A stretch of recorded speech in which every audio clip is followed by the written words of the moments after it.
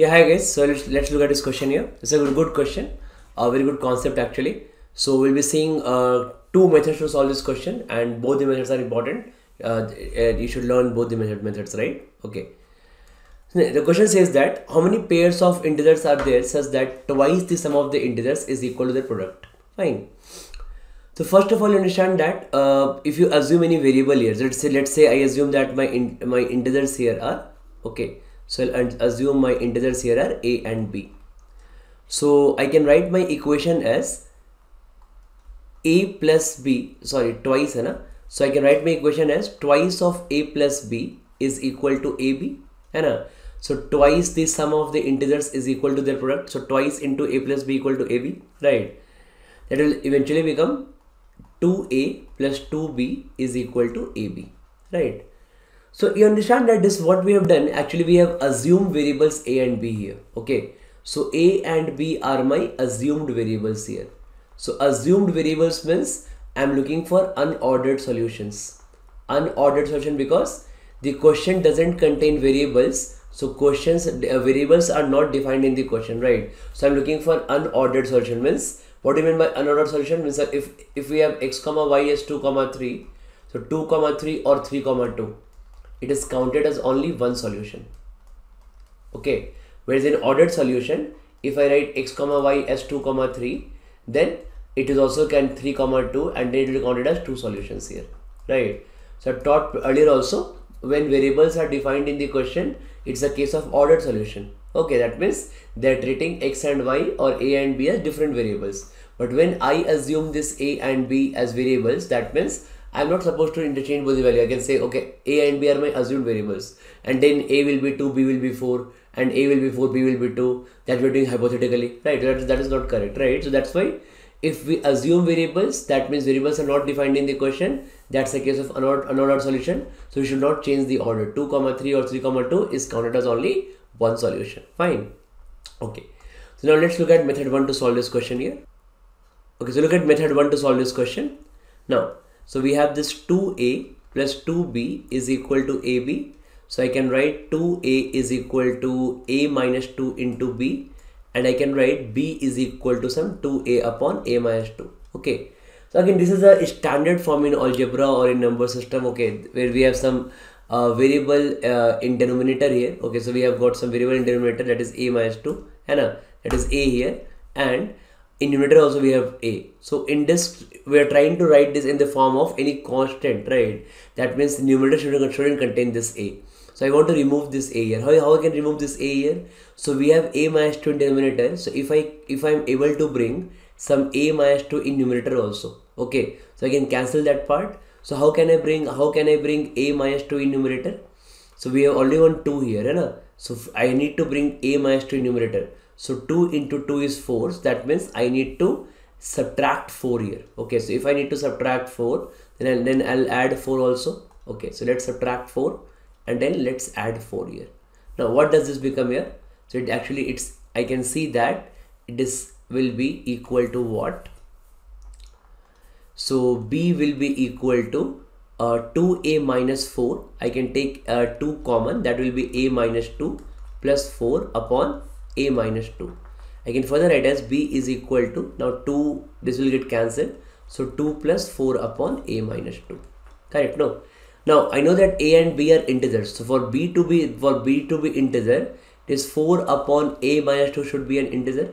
So for 4 upon a minus 2 be an integer, a minus 2 should be factor of 4. Okay, and factors are natural numbers, but also in this condition I can also bring in a negative sign also, because these are only integers, right? So what are the factors of 4 here?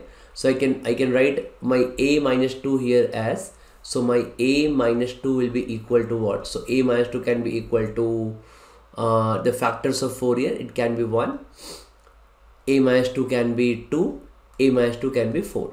Okay, so also a minus 2 can be, now all the negatives, and also it can be minus 1, it can be minus 2, it can be minus 4.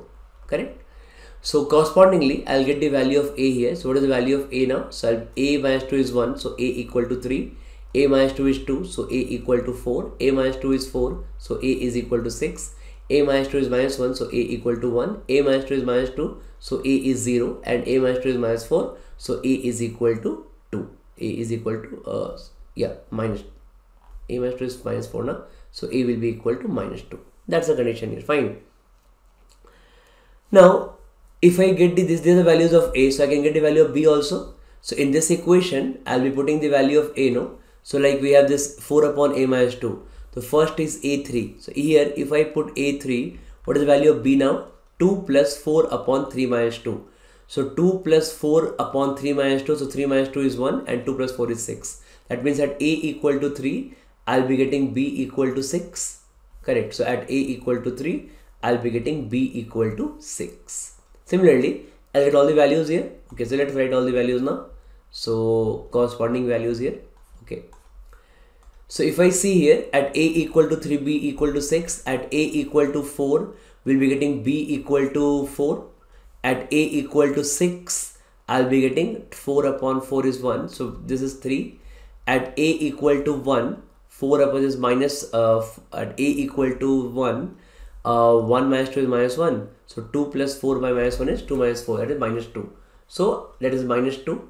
Now at A equal to 0, it also becomes 0 because 2 minus 2 will become 0. And at A equal to minus 2, okay, I'll be getting 1 here. Okay. So now I told that initially also that we are looking for only unordered solution, right? So that means 3 comma 6, if I count it as A comma B, if I count, then I shouldn't count 6 comma 3 because it's just the change of variable, right? So 3 6 and 6 3 both are same things, right? That will give same result. But since because A and B are not defined in the question, we have assumed it. So we are solving for unordered solution, means 6 3 and 3 6 will not count as two separate pairs. 4 4 is counted, yes.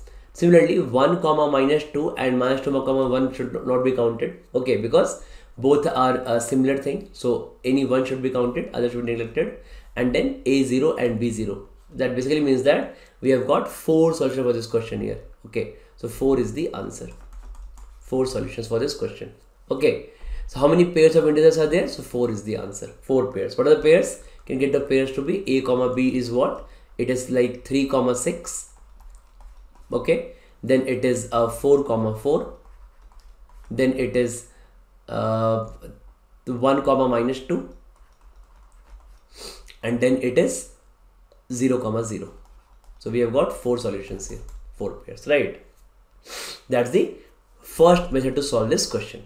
Okay, now let's look at method 2. So method 2 is also a good method to learn. Yeah, okay. Now in method 2, you understand that.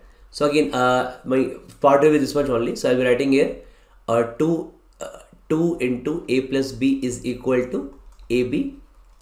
And then I can write here. So we have this AB minus 2A minus 2B equal to 0. Correct. Now I can take from these two. I'm trying to factorize this. I can take here A common, right? So it becomes B minus 2.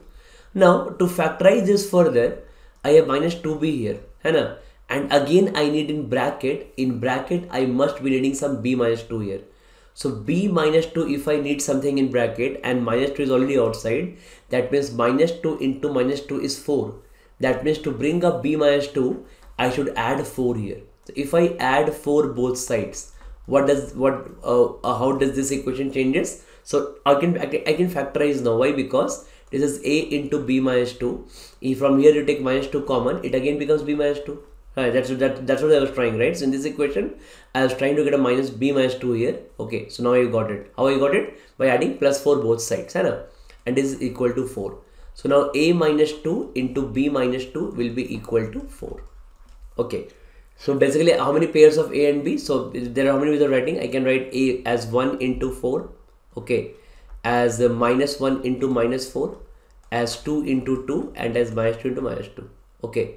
So I can say that there are 4, I don't need to calculate the values of A and B. I can say that there are 4 pairs here. So correspondingly, I'll be getting 4 pairs of values of A and B. So 4 should be the answer. If you want to calculate, you can calculate. Like A minus 2 is 1. So A will be equal to 3. B minus 2 is 4. So B will be equal to 6. Like A minus 2 is minus 1. So A will be equal to 1.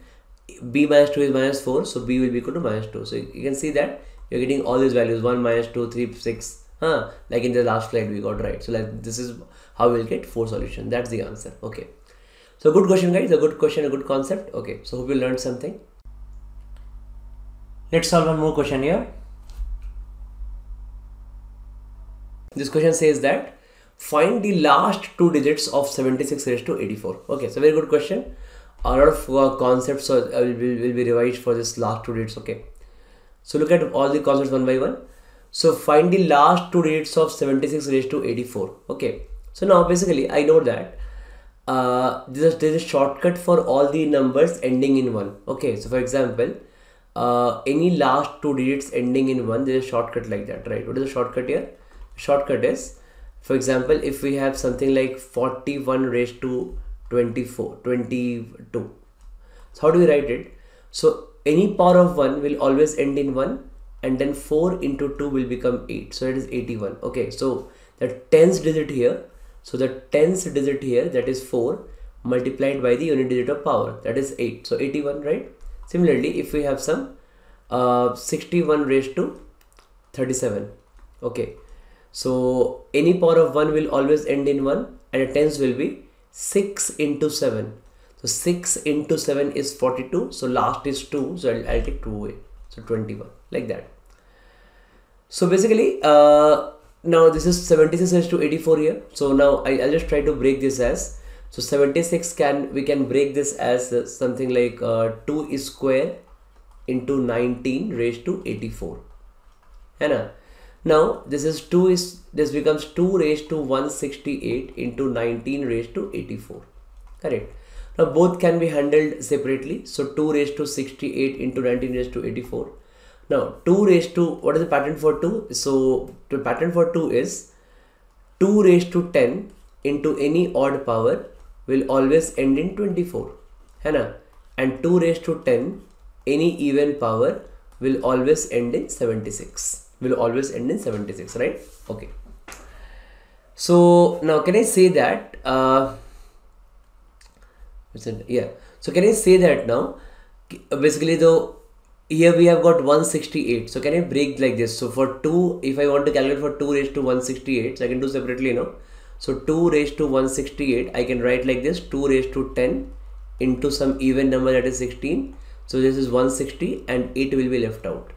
So this is 2 raised to 10, that is into any even will always end in 76.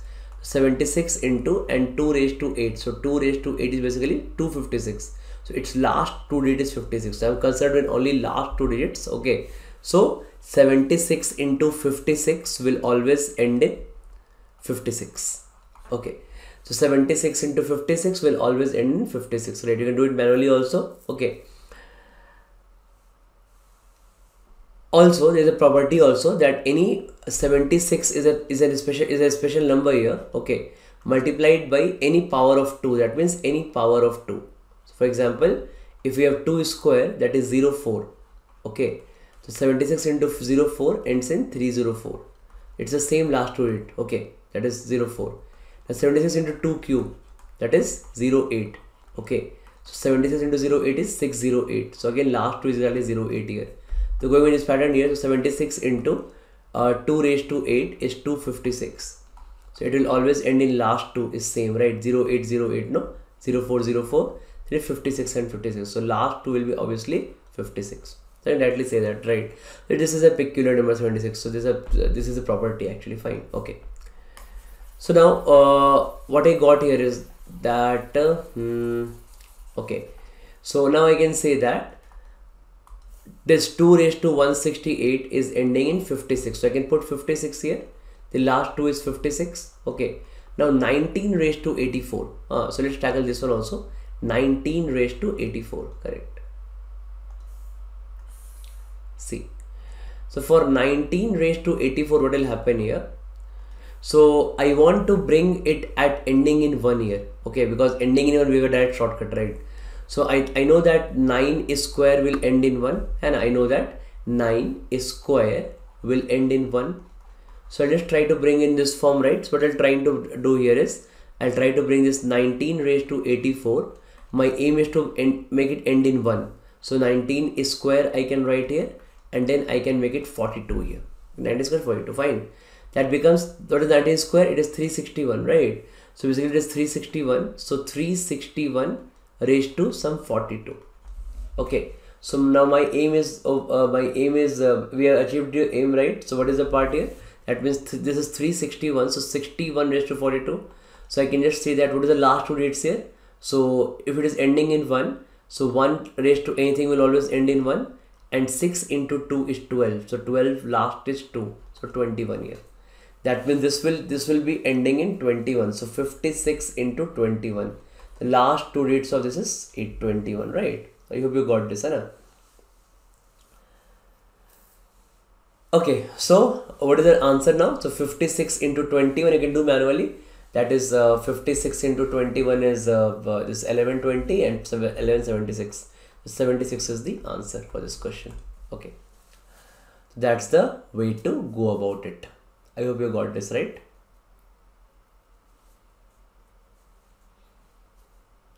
Sorry, 76 no?